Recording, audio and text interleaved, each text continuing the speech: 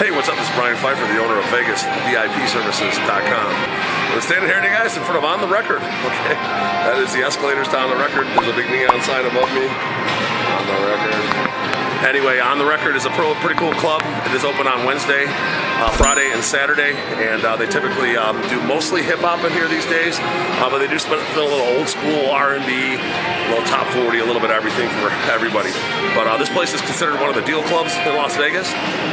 They do have a great bottle package, a couple of bottles right now. The time of the shooting, it's 11:30 all in. You know, we do have a little bit of inflation going on, so that might go up. But most nights I can do it. If you want a bigger, have a little bit bigger group, we can do like a 3-bottle package.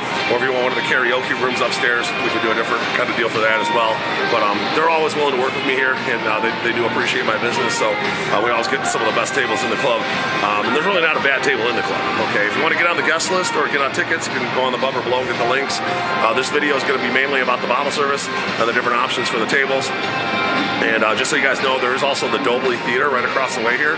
On nights when they have like a big event. They had Usher here for a long time. I think his residency ran out.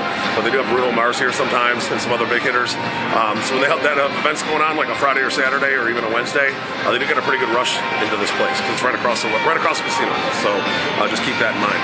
Now, as far as the bottle service goes, there's basically the tables in the main room. Okay, now there's one kind of like big baller owner's table, kind of sits above everything, but it's right next to the bar. That's a pretty popular table. I can get that if you guys want.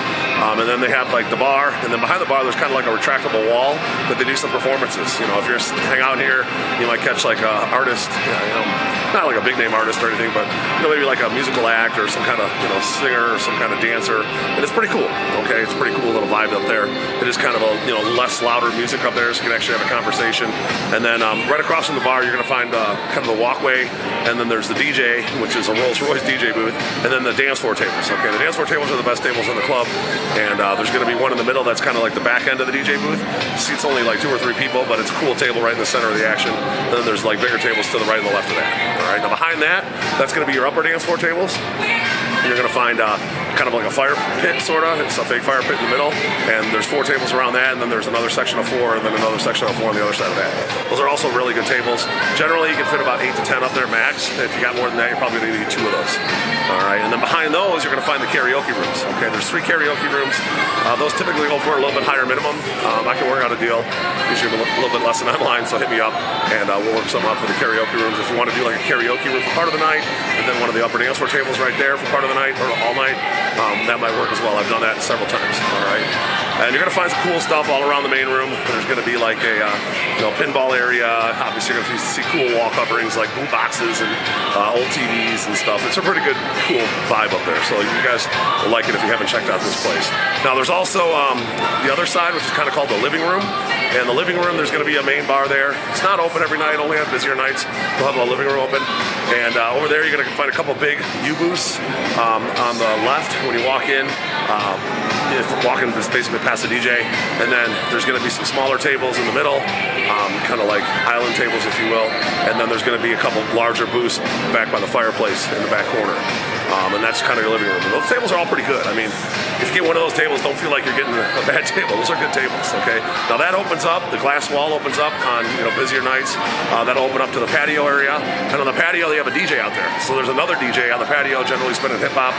There's open air, so you can actually smoke outside. This is a smoke-free hotel and club, but outside you can smoke. And then you have like one table on one side of the double-decker bus, and then another table on the other side of the double-decker bus.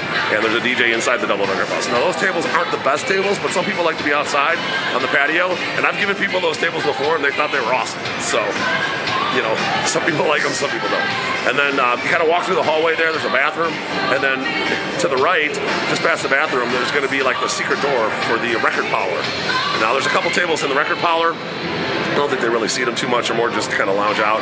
People like to go in there, have a drink. It's kind of a hidden room. You can pull vinyl off the wall, put it on, have the DJ put it on the record player, and it's cool mixed drinks in there and catch some tunes and hear some music you want and mingle and socialize. The music's not too loud in there.